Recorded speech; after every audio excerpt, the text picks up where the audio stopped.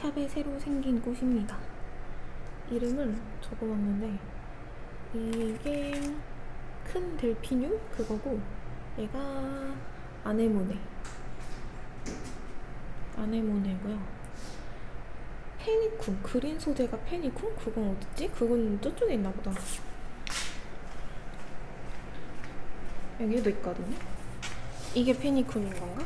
요거는 거베란데 색깔이 조금 특이한 거고 이렇게 적어주셨는데 뭐가 뭔지 모르겠어요. 원래 장미는 한 다발로 되어 있었는데 이렇게 떼어서 놨어요. 가짜같이 생긴 거. 요즘 다시 샵이 꽃밭이 되어가고 있습니다. 이거 우리 샵 미역. 제가 미역이라 그랬더니 엄마가 분노하셨어요. 미역이랑 코인페페. 파키라는 좀 오래된 것 같은데 되게 잘 자라네요. 여기가 주차장 입구거든요. 마침 차가 나오네. 주차장 입구 바로 위에 이렇게 두부실을 쓰는 겁니다. 간판이 안 달려 있어서 다들 좀 헷갈려하세요.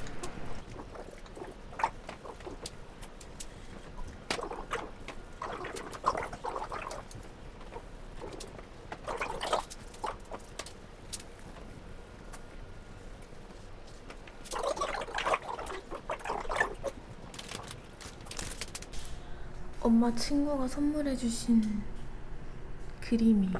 순이의 샵 써져 있고 이렇게 여기 디테일들이 이렇게 다 이름을 또 적어주셨더라고요. 얘는 어디 있냐면 여기 입구 바로 옆에 있습니다.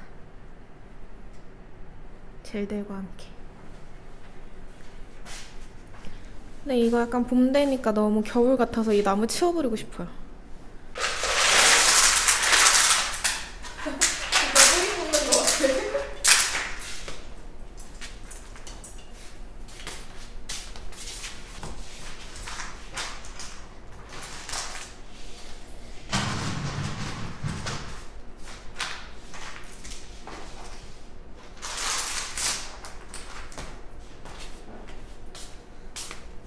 아 힘들어.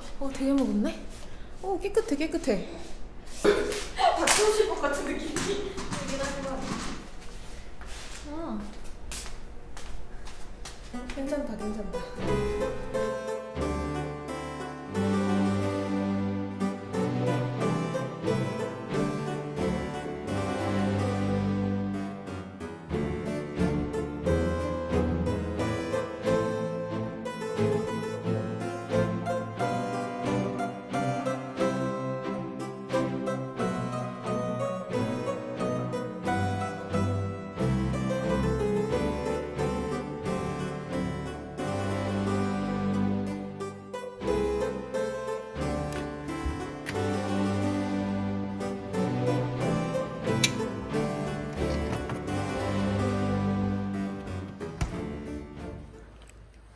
오랜만에 문을 열어보네요. 경비부터 해제해주고 안녕하십니까? 해제되었습니다. 이쪽이 손님들 오시는 문입니다. 이것도 열어줄게요. 문이 열려요.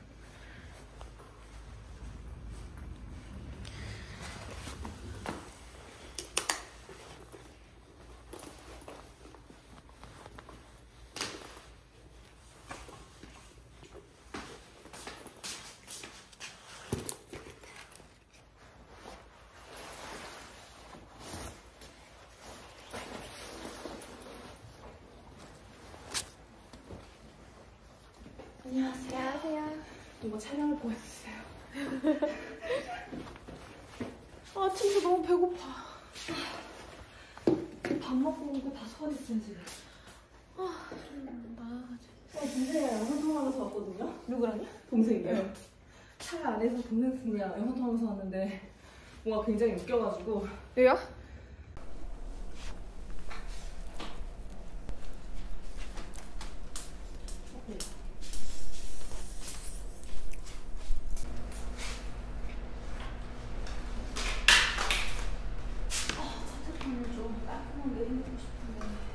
차트판?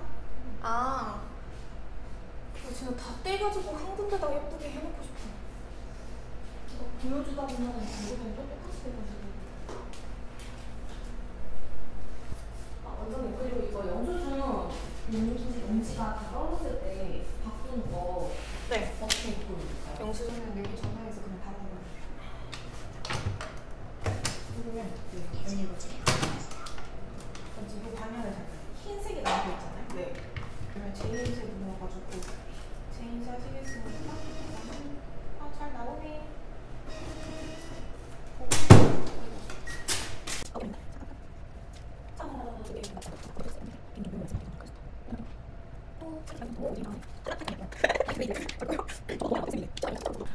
사용하는 것 중에 없는 것들을 확인을 합니다. 웬 누구지? 아, 이건 안 쓰고 이거? 쌤 이거 살까요? 이거? 네. 이거? 그러면 저거랑 그리고 안 나와서 지금. 아! 걔는 주문했어요. 아흠. 라이트. 그치. 그게 끝이에요? 네. 그러면 사야겠다. 그러면 이것도 좀 부족하니까 이거 그리고 아까 저거까지 추가로 넣겠습니다. 차트판을 한번 닦아보겠습니다. 이게 일할 때 자꾸 옆에다가 꺼내놓고 이러니까 얘네들이 먼지도 좀 많이 먹고 그러거든요. 좋아요. 야, 너무 많이 하지 않았어? 그냥 계속 상관없이 자기도 다 하게 좋아서. 갑자기 앞서게. 릴리랑 잘 먹었어. 이거 이 리본이었어요. 저거 딱 한 번 들었어. 맞아. 샌디쌤 광고. 이것도 손에 해내니까 되게 예쁘더라고. 되게 굉장히 화려했어. 그래 보인다. 이번에 고민했었거든요. 반반 남주 할 때. 아, 너 내가 할까? 아니야. 뭐 하실 거예요, 근데? 저 꽃 하려고 했잖아요. 근데 꽃 손님들 너무 많이 해가지고 질리셨죠? 네, 너무 하죠. 화려한 거 쓰겠냐? 나 제주도 기념을 해야지 했는데 이나 완전히 제주도 기념을 아직 3주 남았거든. 3주 동안 그 길을 걷듯이 괜찮으시겠어요? 아니, 오늘 바꾸려고. 진짜? 어머! 많이 그래? 근데 이거 제가 진짜 대충 줬거든요. 얘는 좀 공사가 얘는 공사를 좀 하고 이런 느낌도 예쁜데 약간 너무 심플해서 그렇지. 어떻게 마지막 분이 저기에다가 비블라 꽃 하나 추가하시고 유광 버전 하는데 꽃도 예쁘더라고요. 이 느낌에다가 생활해도 예쁠 것 같아. 색깔이 대중적인 색깔이 많아. 근데 요리요리 해가지고 싫어요. 그거 진짜. 이거요? 네. 진짜 우리 샵 신규 고객님들 픽 밥줄. 밥줄 아파트. 근데 저 똥도 안 질릴 것 같아요. 진짜 좀 안 좋아. 이 바라트 한 번씩 다 해본 것 같아요. 이번 거 굉장히 예쁘죠. 나 먹었지? 손에다가 손님들 속에 다 해봤더니 제품에 뭐가 될지 모르겠어요. 뭐지? 이것도 은근 되게 화려하게 예쁘던데. 되게 예쁘더라고요. 여기다가 풀스톤을 추가했더니 이것도 예쁘더라고요. 맞아요. 굉장히 화려해졌어.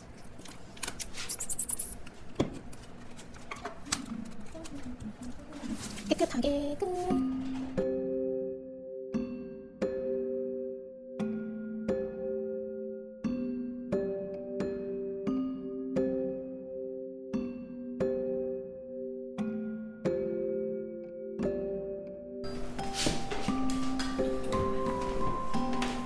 일단 한번 보여드려야 돼. 엄청 많이 자랐어요, 진짜. 이거 한번 찍어야겠는데? 소연쌤에게 제거를 받을 겁니다. 아프시면 말씀해주세요. 안 아프겠어요? 거기가 살짝 뜬 것 같아요. 사이드가.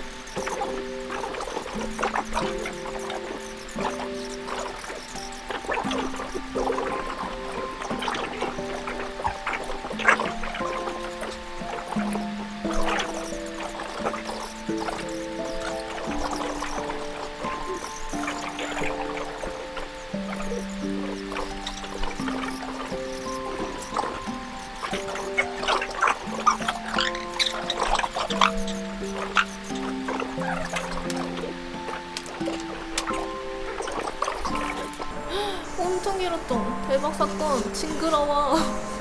와, 진짜 많이 자랐다. 자르지 마. 여긴 심지어 연장도 거의 없고요. 저쪽은 연장이 좀 있습니다. 그러면 안 아픈데 힘을 주면 나한테도 힘이 들어가서 그때 아픈 것 같아요. 지금 이러니까. 맞아. 그러니까 이거 할 때는 그냥 안 쳐다보고 있는 게 답인 것 같아. 맞아요. 핸드폰 하거나. 핸드폰 하시는 분들 제일 좋아. 맞아요. 근데 같이 보고 있으면 나도 긴장되고.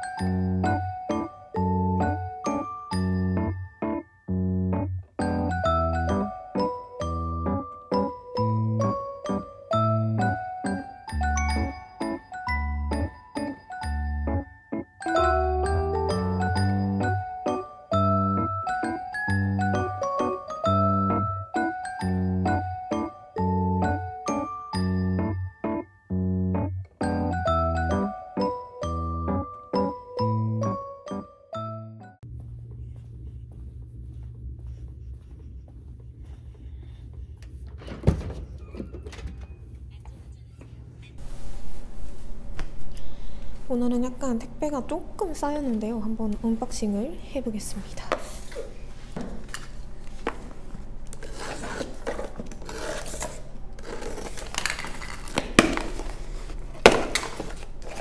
여기 있어도 돼요. 아, 이거 이가라 아트 템인데, 아, 하트 작은 걸 산다고 큰 거 샀다. 아, 괜찮아요. 이걸로.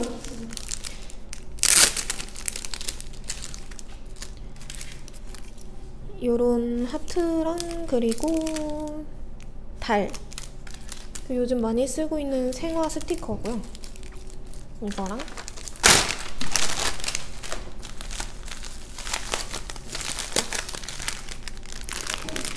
이거는 스와로브 쿠키들. 오, 이건 서비스인데 새로 나왔나봐요. 오, 하트가 요 색깔도 나왔어. 오, 이쁘다. 라이터 조르. 너무 예쁜데? 대박. 이런 게 있으면 또 사게 되죠. 라이트 아조르가 아닌가? 비슷한가? 어때 보이시나요? 이름을 좀 이따 검색을 한번 해봐야겠어요. 어쨌든 얘가 이제 라이트 아조르라는 색깔이고요. 이런 것도 사고, 봄 같은 딜라이트 컬러들도 사고요.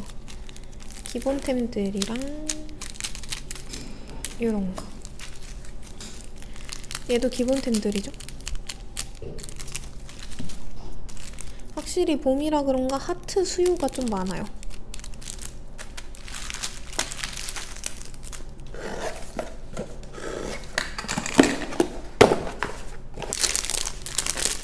시간 차이를 두고 샀더니 이렇게 나눠서 배송이 되었습니다. 요즘 많이 쓰는 V컷 커버링 하트 골드랑 물방울 실버.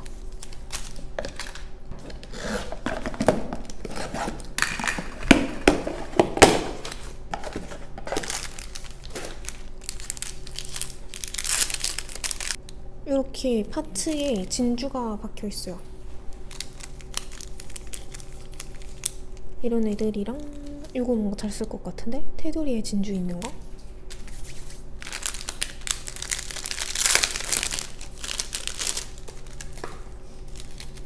달, 진주. 그리고 너무 귀여운 토끼. 요즘 토끼가 너무 귀여워요. 금방 앞손님도 토끼 했는데 너무 귀여웠어요.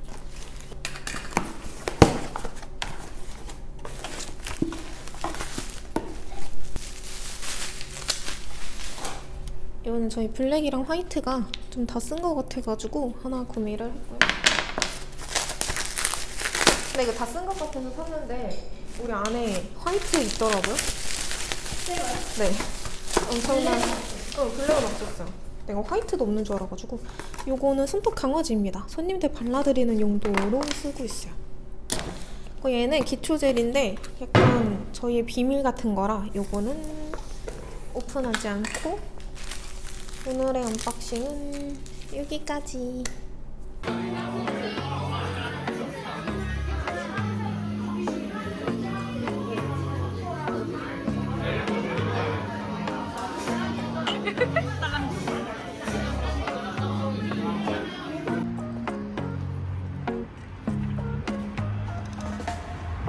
오, 날씨가 좋고요.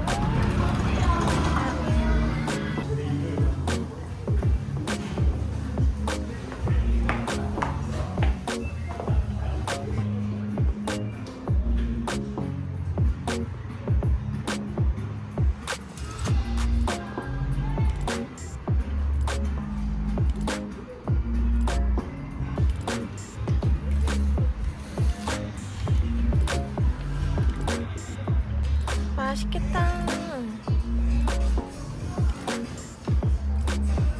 살짝 뷰가 저 항아리가 좀 있어가지고 저 항아리가 여기 왜 있는 걸까 싶은 느낌. 우와. 이게 이런 소스는 기분이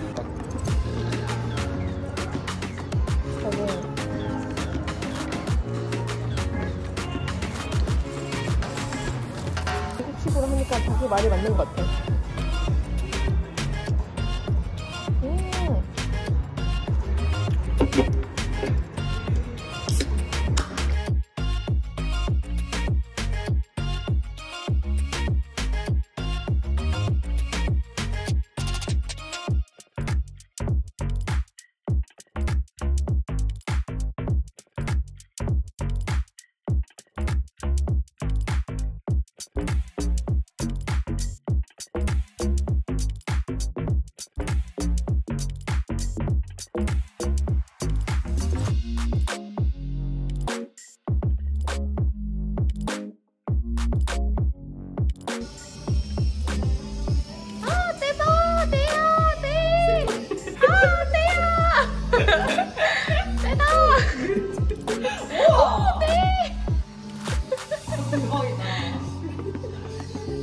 아우, 좋은데 싫으네요. 시원해. 시원해. 쌤도 시간대? 손님이. 저요? 이걸로만 해?